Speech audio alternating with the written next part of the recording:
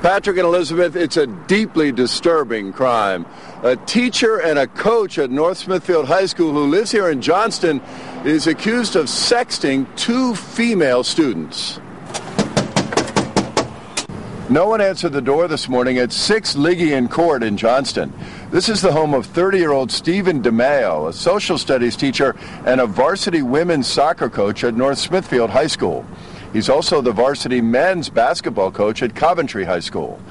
The state police arrested Stephen DeMeo and charged him with indecent solicitation of children after a female student in North Smithfield complained of receiving sexually explicit images and inappropriate sexually explicit messages. The student is 16 years old.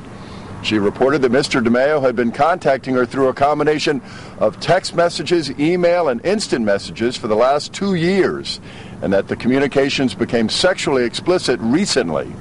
That's when she notified school administrators. That led to a state police investigation of evidence gathered at Stephen DeMeo's home, and that led to the identification of a second victim, also a female student.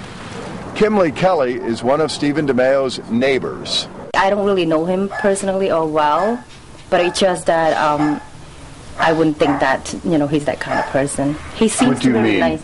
He seems very nice person, although I don't really talk to him a lot or anything like that, but I've just seen him as a neighbor.